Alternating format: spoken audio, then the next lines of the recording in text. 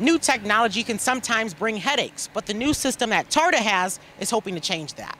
We're not just bringing back fares, we're bringing them back with new technology that's easier to access, it's more efficient, and helps us become a better transportation agency for everyone in Lucas County. That new technology is this fare collection machine. It may not seem like much because it isn't. It's easy to use machinery, which now accepts TARTA passes, payment through the Easy Fare app, and cash payments without the need for exact change. It's also better for our operators and for our staff to be able to follow where people are coming from, where they're going, how often, what the frequency's like. Just makes us better. TARTA hopes that the integration of technology, such as machines like this, will help make it among the best transit authorities in the state. There's no one that's going to be left behind in this process. The system is now available in all those buses that you see going around the metro area from place to place. Now, TARTA tells me that the system will be installed on those other buses and different services that they offer very soon.